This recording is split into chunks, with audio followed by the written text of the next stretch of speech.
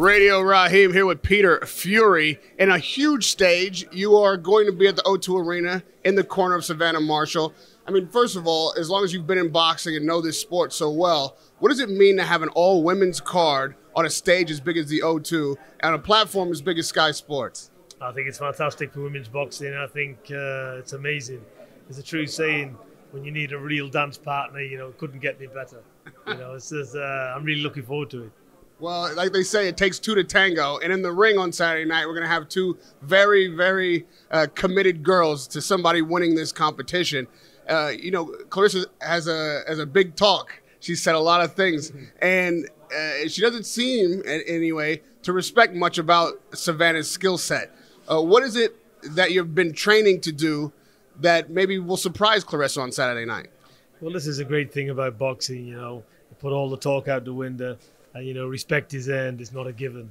Respect is not earned by talking. Respect is earned by achievements and boxing. So that's what I'm into. That's what I look forward to. That's what's going to be a great fight.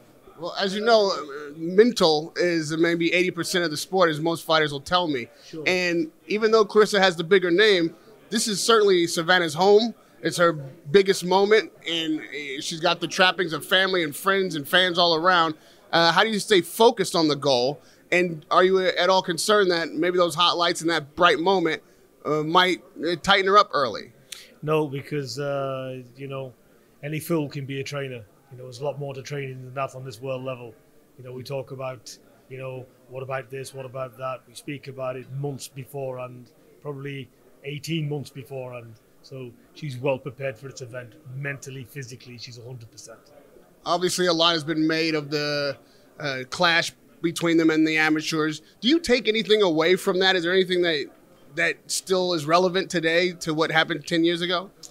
Certainly not for me, certainly not for Savannah. It might be for Claressa Shields. She might have a little bit of edge with it. She might be upset with it. But for me, amateur and pro boxing, different sport. And when it comes to being a trainer, like you say, there's a lot more that goes into it than just what happens on the day. Have you been looking at Claressa Shields tapes and maybe breaking down where her vulnerabilities are? Not really, but I know what they are, and we're ready. We're ready to rock and roll on this show. Can't wait. Can you give us one peek? Like, what do you see that those who are picking her to win don't see? I think she's good, but look, there's an answer to every solution. There's an answer to every problem. So, Savannah goes by the right tactics. It all depends on the night. Anything can happen. This is a 50-50 fight, but I'm silently confident. Well, as well the Fury name is constantly in the news. Tyson's been taking headlines since Monday with this 60-40 split to Joshua in this challenge. What do you make of that fight? And you think, if it happens, how it goes?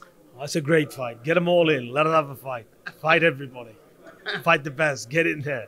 Well, what do you think? How do you think that goes? I think it's a good fight. I think it's... I don't see Joshua being successful in it. And we know that if that does happen, it's just the precursor to Fury Usyk, if Fury is indeed successful, which is the major fight. Stylistically, as they say, styles make fights. How do you match up those two styles? I think it's a great fight. Look, anything can happen in boxing. There's nothing surety in any boxing. That's why it makes it so exciting. Nothing's a sure thing in boxing. But the good thing with the heavyweight scene, we're seeing who the real champion is. We're seeing who the best is. And that time's coming very soon. And lastly, the fighters aren't the only competitors in the ring. Trainers have pride too. Trainers have records too. And with all that's been said by Claressa Shields and her claiming to be the greatest woman of all time, if you're able to win on Saturday night, what does it mean to you? I'm just an old guy, grey hair, doesn't matter. What matters to me is Savannah's hand being lifted. It's not about me. It's not about anything. It's about getting the fighter to win. I'm outside the ropes.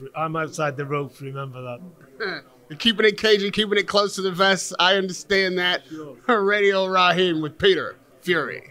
Good speaking with you.